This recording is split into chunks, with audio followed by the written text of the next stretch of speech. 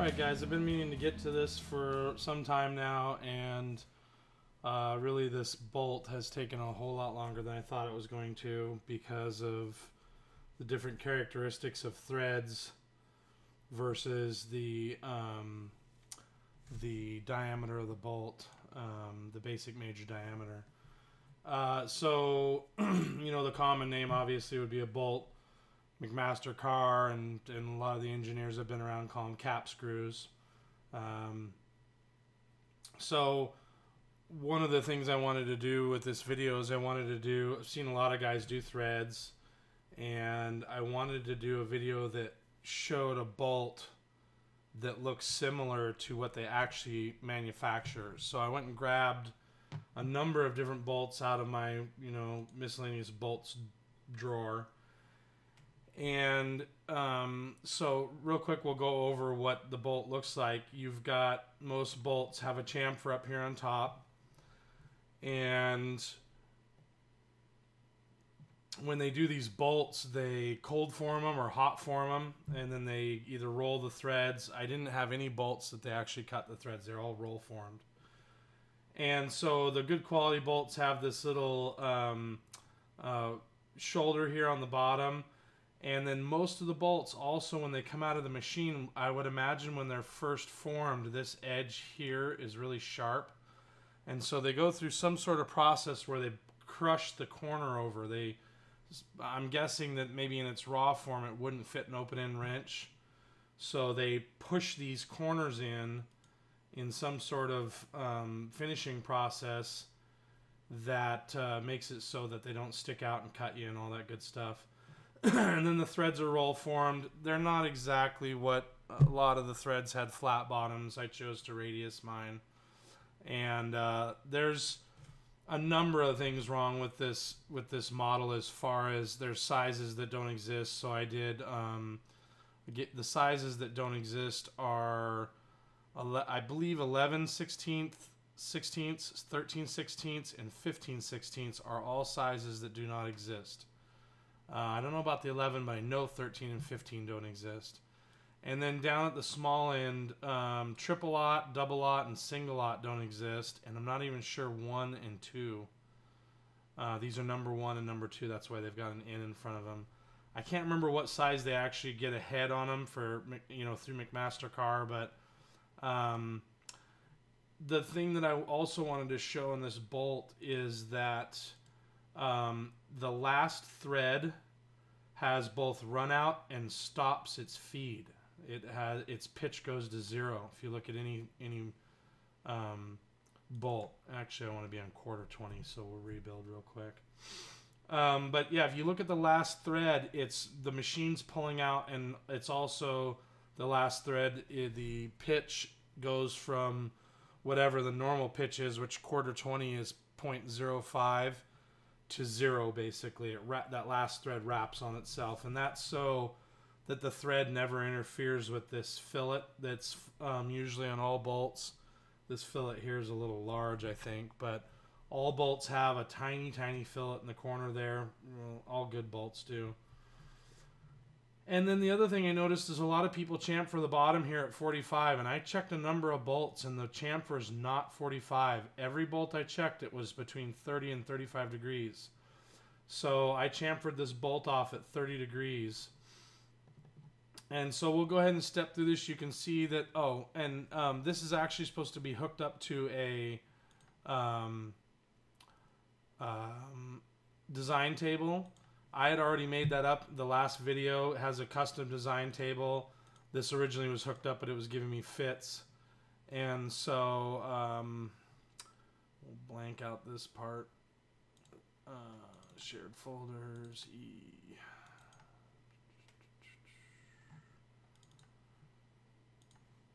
So this is what it's supposed to be linked to, and we want to link it to the file. And we want to block changes from the model. We don't want the model to be able to change the file.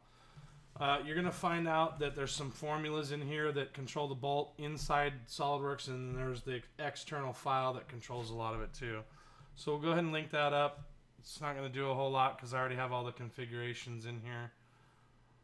It's going to open it up and check it, and I'm going to close it.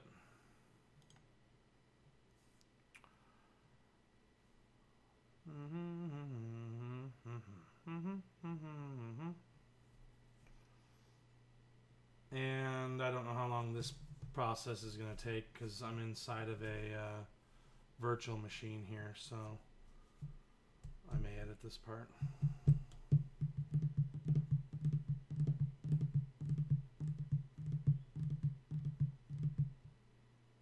Come on, you fucking machine.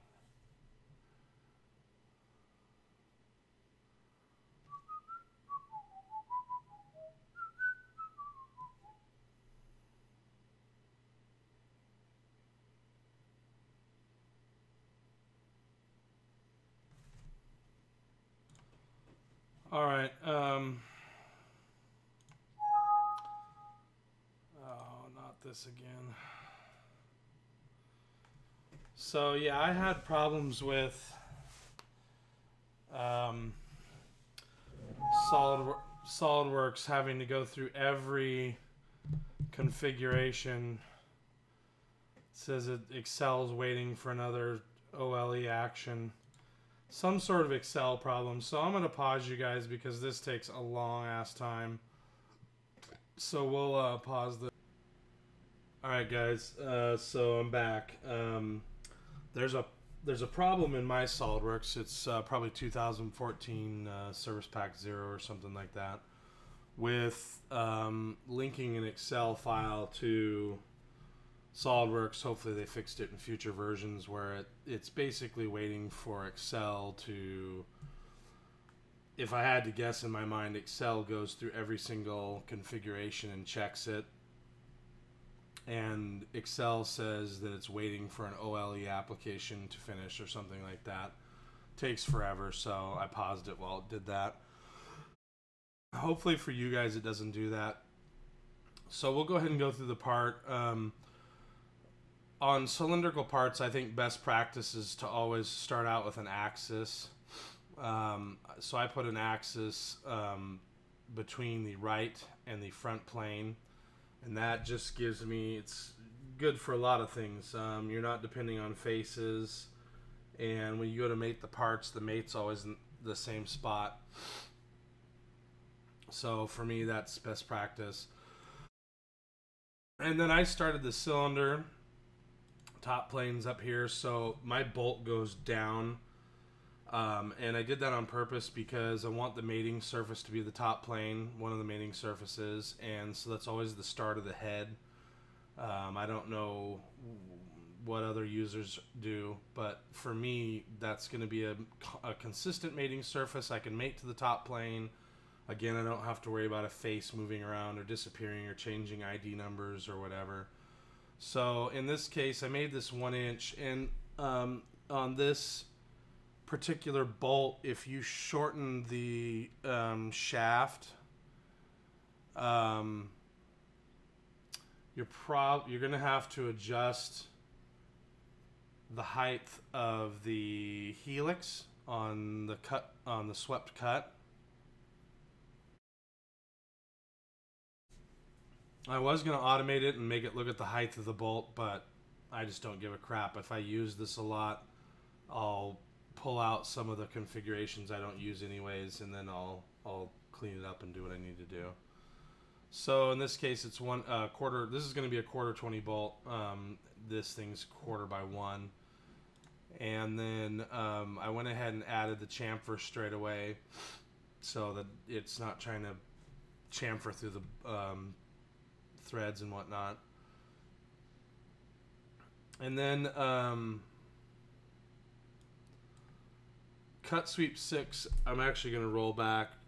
I want to show you the components, but this is the actual threads. It threads the shaft before the head goes on, and because I'm running a virtual machine, this takes a little bit in my system. So I'm going to roll this back real quick and get these sketches on the other side. So the helix, if you've ever done a helix, is derived from, I just took the sketch at boss extrude 1, and I projected it down onto this bottom, onto this face here. So if we look at the sketch plane, it's this face right here, and then I just took boss extrude 1, and I took this sketch, which is up top here, and I did a convert entities on the sketch plane right here, convert entities. And then under the helix spiral command, what I have, and you can link all this stuff, I've got a variable pitch. So from 0 to 18 revolutions, it's constant at 0.05, which is 20 threads per inch. And then the last one, from 18.5 to 21, it spirals outward, or the revolutions, the pitch becomes much smaller at 0.01, and the diameter also pulls out at 0.3. So there's like a lead out. And when you do these, you can link these. So if we actually go and look at this diameter here is linked to this diameter, the quarter, and then if we go down to the end, it's times 1.2, so it's 120% of quarter. And then if you look at the revolutions, this one here is threads per inch plus 1, and this one is threads per inch minus 1.5. And so you can kind of fool around with those. The tighter the pitch gets, you'll have to pull those numbers down a little bit. They'll change, and so you'll notice on some of the finer threads I've adjusted them out, and you can obviously do that over here. You can pick this configuration, all configurations, or you can specify. And so in this case, I've got this set for this configuration. And then the tooth form is, we'll go down here and take a look at that.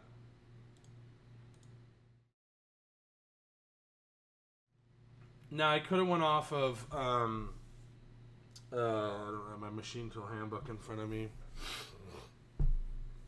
The root diameter, the nominal root diameter, and I could have went with max or min and fucked around with that, or excuse me, fooled around with that for a while. But I just went off of basic major diameter. That way, if I take a measurement outside for whatever reason, I can get what size it was intended to be. And I can, your machinist or whoever is cutting the threads is going to look at what you spec for your holes. So he's not going to go off of your part unless you tell him to specifically. So in this case, the root radius, the radius at the root is pitch times 0.25, and that's in the machine tool handbook. With the finer threads, I went pitch times 0.125 just because this was so big on really small threads. And then this is confusing, but I'll explain this. So what this number here is from center line of thread to the point where the relief fillet right here ends. That can be no more. It cannot be equal. It has to be less than pitch. And so then this right here is distance between sharps. So if this fillet wasn't here and there was a sharp here, it just went from this line to this line, and I trimmed them out without this radius relief. This is this number here. What you'll find is this number here. I gotta look real quick and make sure. Okay, I'm right. The number from the center line to the very tip of the radius relief has to be bigger, bigger times 2 than this number. And let me explain that. Basically, I took this number and I've got percentages here. So this is pitch divided by 2 times 80%. That 80% has to be bigger than this number's percentage, which is pitch, or pitch times 70%. And if you get these numbers inverted, if this is 80% and this is 70%, the sketch will error out. So that's the whole deal on these two. This has to have a higher percentage on it than this does. And then we'll go ahead and pull past the sweep. Go ahead and OK that. And we'll go down to Boss Extrude 2. Now there may be variations on head heights with different materials. I didn't check stainless bolts. They may have a taller head, and of course there's different heads you can order through McMaster-Carr. This was just the basic cap size. I pulled all my numbers off McMaster. So if your fastenal number's different, adjust accordingly. So the first one here is just the size of the flats and then the overall height. Those are pulled from the my brain's gone blank this morning. From your configuration table, from your design table, excuse me. Those two numbers are pulled from that. And then you've got what's next? I think it's the relief on the top flats, but I won't know for sure till it runs. Yeah, so this right here, what I drew is I drew a circle that touches all the flats. It's just tangent. And then the cut extrude, I flipped side to cut. And again, this is being slow because it's in a virtual machine. And once I get past that sweep, everything grinds. If I could figure out how to make the sweep quicker, I would. So it says flip side to cut. You know, I've flipped the side that's cutting. It's on the outside of the circle instead of the inside. And then I've got it drafting outwards at 45 degrees.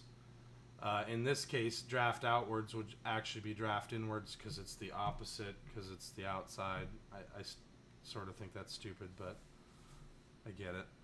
So in this case, it's drafting what it would call inwards, but it's outwards because it's reversed around the sketch. So 45 degrees, and that's pretty straightforward.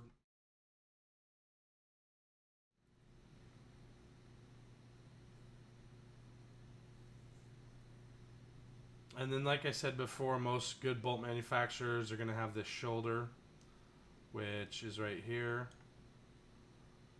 And I actually pulled this in with an offset. I found that the shoulder's actually in off of the flats a tiny bit.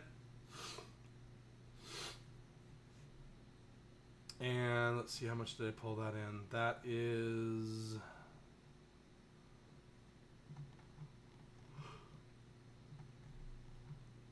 5 thousandths in off the edge of the flats. On the larger bolts, it's 0.1 tall, 0.01, so 10 thousandths. On the really small bolts, it changes it to 0.05, 5 thousandths tall. I'm not sure what it actually is on some really large bolts, but it's pretty small. It's just enough for it to land against. And then, let's see, we got our fillet, which is there at the head.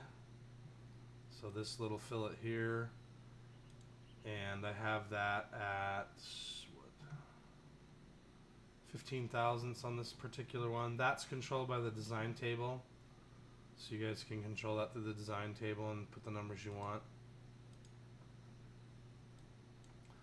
And then the chamfer that's added at the last is just a chamfer on the flats that the manufacturers put on there so that that the bolt doesn't catch on wrenches. So it's just the corners being dubbed off.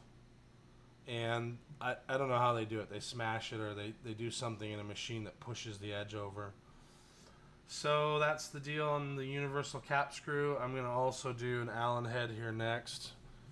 And there's some other ones I may do, flanged head possibly, and maybe a button head or something. So we'll see about that. But I hope this helps someone. Hope you guys liked the video, and talk to you later.